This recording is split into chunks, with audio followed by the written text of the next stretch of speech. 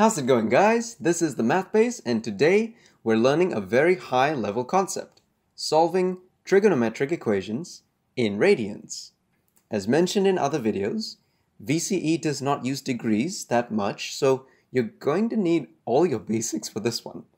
And trigonometry has a lot of basics. There's stuff for Pythagoras' theorem, ratios, radians, graphs, special triangles, etc. How well do you think you know your basics for ratios? Try out these questions. I'll write them in the 4 quadrants. First quadrant has sine pi on 6. Second quadrant has sine 5 pi on 6. Third quadrant has sine 7 pi on 6. And the fourth quadrant will have sine 11 pi on 6. Pause the video and give them a go.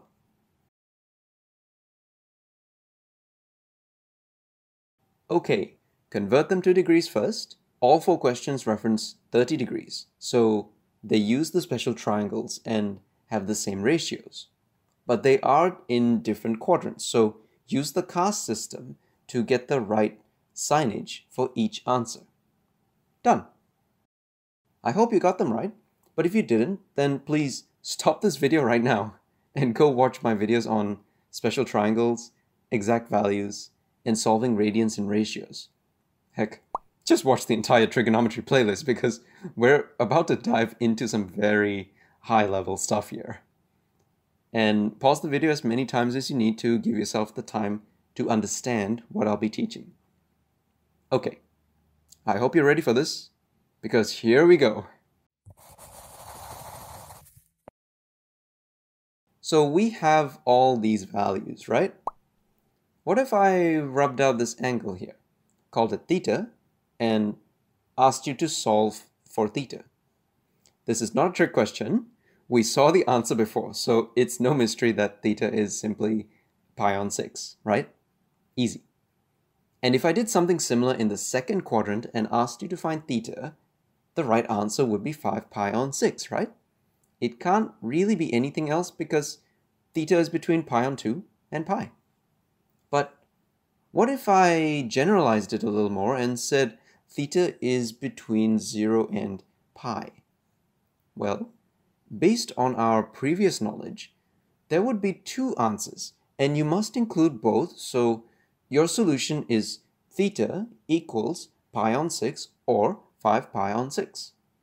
In summary, it's like saying root 16 equals 4, because we know 4 squared is 16. So catch this, guys.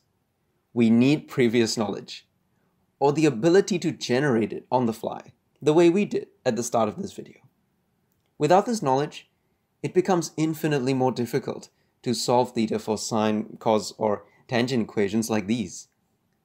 We need that previous knowledge, and there's no 2 ways about it. But I want to make this as easy as possible for you guys, so I'll share 2 tips on how to tackle these questions. Our first question is to solve theta for cos theta equals negative root 2 on 2. While the question wants theta, I think the real question is what previous knowledge do we need? Tip number 1, if you're asked to do this by hand, chances are the answer will have something to do with one of these famous radian angles, pi on 6, pi on 3, pi on 4, and pi on 2. The question is using cosine, so why don't we go ahead and find the cosine of these famous angles and see what we get. Feel free to pause the video right now if you wish to work it out before I do.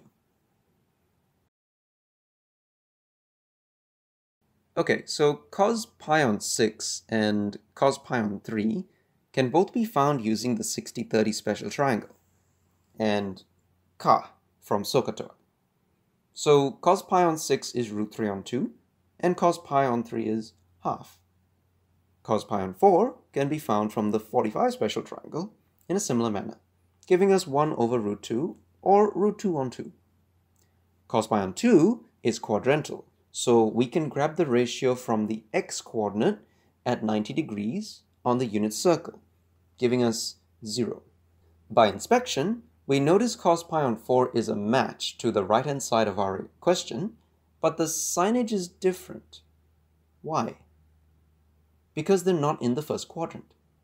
According to the cast system, the second and third quadrants give negative cos values.